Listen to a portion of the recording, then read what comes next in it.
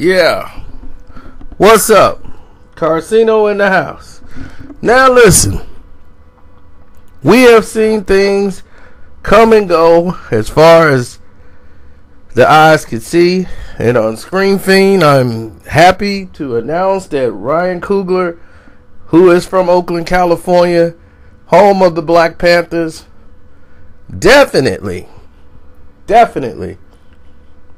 is making a film about Fred Hampton.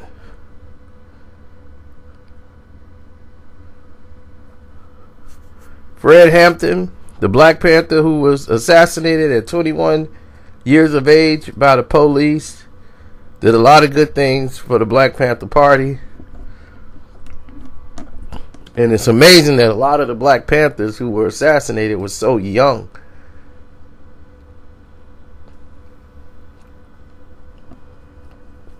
So young. So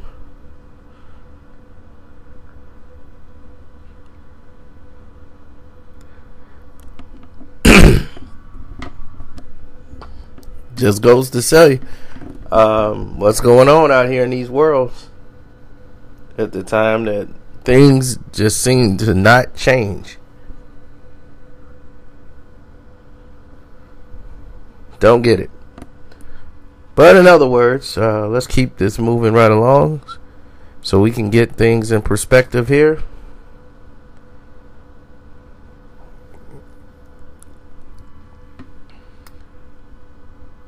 I think Lakeith Stanfield, if I'm not mistaken, is going to be playing Fred Hampton. What's his name? Daniel Kaluuya, the guy from Get Out. He's supposed to be in the movie as well. So this ought to be pretty interesting. I always know Ryan Coogler wanted to make a real Black Panther movie. And it's being from Oakland, you're surrounded by the history of the Black Panthers. So definitely you would want to definitely represent that if you had the opportunity on the big screen.